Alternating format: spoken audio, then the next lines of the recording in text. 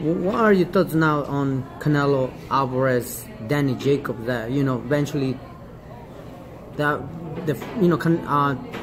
Jacobs, he was calling a lot, Canelo, and finally they made it happen. How you see, the chances that Jacobs can beat Canelo? Oh man, the chances are great. I mean, that's definitely a big fight. It's a toss-up. Danny Jacobs is extremely good fighter.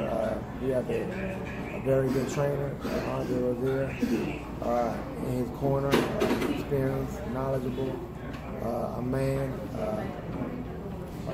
of good character. And I look at all of those things when you look at developing a fighter. The same thing I could say for Canelo. He has the two trainers that he started with, similar to Jared now, and they have developed him from a kid into a multiple world champion. So you have two schools going at each other, very high, talented fighters. And it's a toss-up. But for me, I believe that the winner will be whomever imposes their style on each other. So I can't say who's going to win because it's so close. Yeah. If Jacobs comes in there and fights his fight, he could very well easily beat Canelo. However, if Canelo comes in and imposes his will, he could very easily beat Jacobs as well. So it's definitely a competitive fight. It's a fight that I would like to see. I think a fight that the boxing world would like to see. It's good for boxing, good for TV. I mean, it's a win-win situation for everybody. The fighters, the promoters, the public, TV, pay-per-view, whomever is involved. I mean, I'll try my best to be ringside if I could. Yeah, right.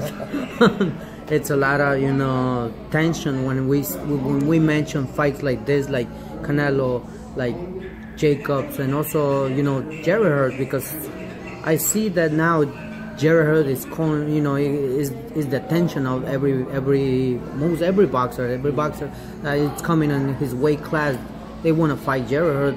One, it's Thomas Lamana that he actually called out Cornflake. Cornflake, exactly, Cornflake. A lot of people know it's more for Cornflake. What do you guys think if he, let's say, would you guys give it a chance, probably, or if he... Listen, I would say this. If he's ranked in the top 10 and Jared defends against his mandatory, which is Jerry Williams, and there's a break in between the next big fight when we can pick from, and Cornflake is on the line, we definitely will take that. But he has to be ranked in the top 10. I mean, it's all about opportunity. Yes. Thomas Lamana is a young kid who, I think he's self-promoted, his family promotes him. I think. And then he's done an outstanding job, a great job doing that. And he probably packs a big crowd.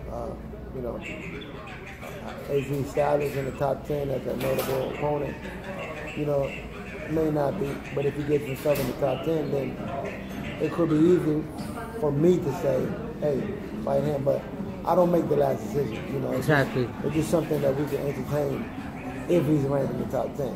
There's some certain, rules in boxing that you have to follow, as you mentioned, if he's rated like maybe number 10 or number 8 or and then he's willing to deserve that spot, but we'll see. I mean, he mentioned me one day. He says everybody wants to fight Jerry. He says he mentioned me, hey, give me that fight. He's like, I wanted to fight him, so I was like, hey, it's not up to me. I mean, but I definitely gonna speak with Jerry Hurt, Coach Ernesto, and see if they gotta talk with the promoters and everything, because it's not that you just mention, oh, let's fight and that's it. So we get with our management company. I mean, that's who we do the negotiation with.